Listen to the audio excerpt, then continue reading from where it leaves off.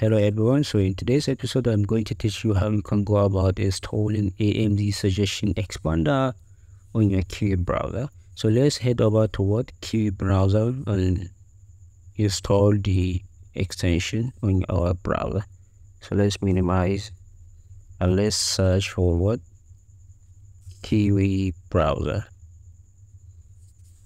So let's wait for it to load up. So on the search bar of this browser, we are going to search our extension, and this time around the extension we are going to install is AMZ suggestion expander, the first one right here. So let's wait for it to load up. So we have the prime version of the extension, right? I mean the AMZ expander. We have the first one is based on Chrome Web Store, followed by Subtonic. Also, we have another web based on Gumroad, Chrome Web Store, self-publishing. We have also another one based on Hilo. So you are going to install the AMZ suggestion expander, which is based on Chrome Web Store. That is the first extension here. So let's click it. So let's wait for it to load up. So at the top right hand side of this browser, you see below sign in, you are going to see add to Chrome. But before then, this is AMZ suggestion expander.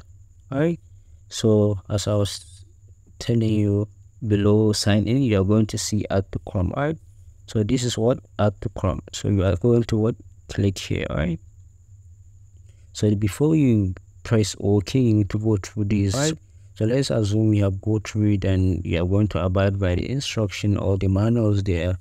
That is Andrix, behind all these extension, and you agree you are going to abide by everything.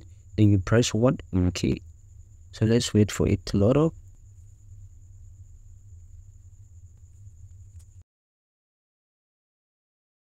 So whenever you see remove from Chrome, that means the extension is already installed on the browser. So how can we confirm that this extension is installed on our browser? We head over on your browser at the menu bar at the top right hand side of your screen at the extreme right here. So you press here.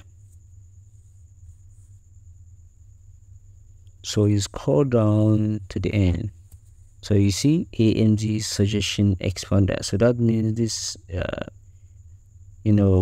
extension is already been installed on your browser. So if you find value from this video, make sure to share with your friends. And also if you have question on how you can go about installing AMZ suggestion expander on your browser, make sure to give me question in the comment section. I will attend to you and give you proper solution to that.